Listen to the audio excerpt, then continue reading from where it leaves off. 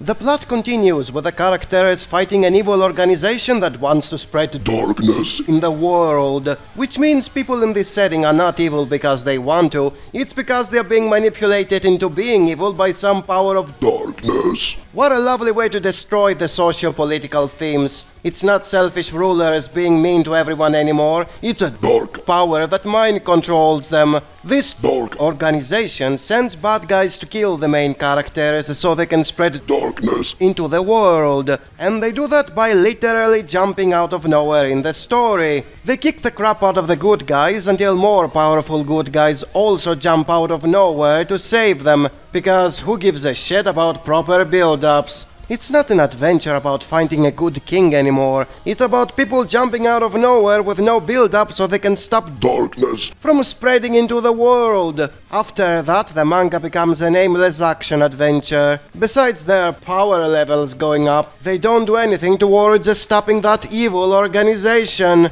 In fact, it's like they forgot about that and the main plot is not moving forward. At the same time, it's not filler, since as far as world building goes, they explore different civilizations and they gain new abilities and allies from every mission. First they fight pirates, then one of them goes to a magic academy, another one becomes a gladiator. Despite all that, the main objective has been completely forgotten, the arcs are loosely connected, and you will often wonder where are we going and what's the point in any of this. Midway through the manga, the various powerful nations go to war with each other and things seem to get epic since you get long discussions about politics and how the people must not suffer by the powerful. There are elaborate segments where we see huge armies mobilizing and using all sorts of tactics in battles. It looks epic and seems to be getting to something good. And then the protagonist appears and uses his hack's magic for scaring the army into retreating without killing a single person. A build-up to a war that keeps escalating for 20 chapters ends with a shonen hero flexing how broken his superpowers are. The mangaka doesn't know how to handle the themes she wants to explore. On one hand, she wants to be realistic with elaborate societies and army tactics, and on the other hand, she resolves everything in a hurry as if it's a fairy tale with a hack's shonen protagonist who is a pacifist and can end huge wars without having to kill anyone. Then the power scaling goes whack as the next guy who gets possessed by darkness is not just stronger than the previous ones they fought so far. He's so strong he summons a giant that can destroy the whole world, and it takes the combined effort of a dozen overpowered warriors to stop it. The fight is amazing if you see it as an isolated event, but the build-up to it is just not there. Half of the overpowered dudes in the fight were hardly shown so far. We don't know them or have any idea how the hell they appeared in battle all of a sudden.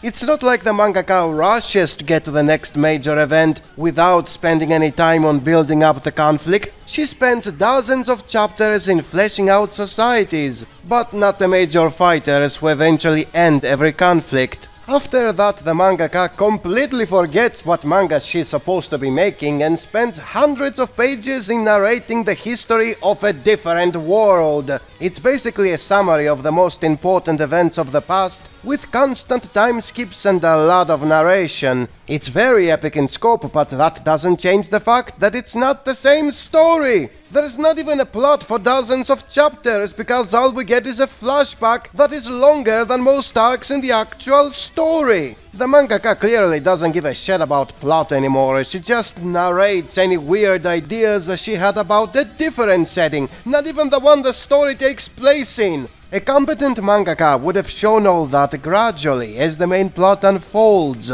which, if you remember, was about dungeons, genies and a search for a good king. All that got wasted on a creepy protagonist who molests women, long battles with characters we don't care about because no time was spent on them, an evil organization that is hardly seen doing anything, and all that is wrong in the world being some magical darkness that makes you do bad things. All you are left with is a cool concept with a terribly dull execution. Anyways, after that there is a huge time skip where one of the major characters who should be dead magically survives, because there is no such thing as permanent death in modern shonen. The manga becomes a tourist guide since the only thing he does is going from one place to another and seeing how the world changed out of screen. It feels like a civilization building story, but it's not, since we are not shown the building part. We don't get to see the change, we are only shown the result. At least the evil organization finally makes an appearance, only to get completely obliterated in a few pages by the broken protagonist. How satisfactory! Now let's go back to the tourist guide where nothing happens. Also, I know it's expected to have that in every shonen, but it's still something that ruins the tension every single time. The protagonist is both royalty and the chosen one. He is the son of the most awesome king of all times, and is also a wizard with the most hacks powers. Meaning every opponent he faced so far was a typical mortal who never stood a chance against him, and who was also beneath him both in rank and in inborn potential. Because there is no such thing as a real underdog in modern shonen. Anyways, the last arc is about the final villain wanting to destroy reality so he can become a god. Although there is action again, it doesn't matter, since like always it comes down to a debate about freedom versus control. The ontological side of this debate is very interesting as a concept, since destiny in this setting is defined by the gods, who are distant and frankly we never see them. They are too abstract to make sense and exist on a higher plane of existence.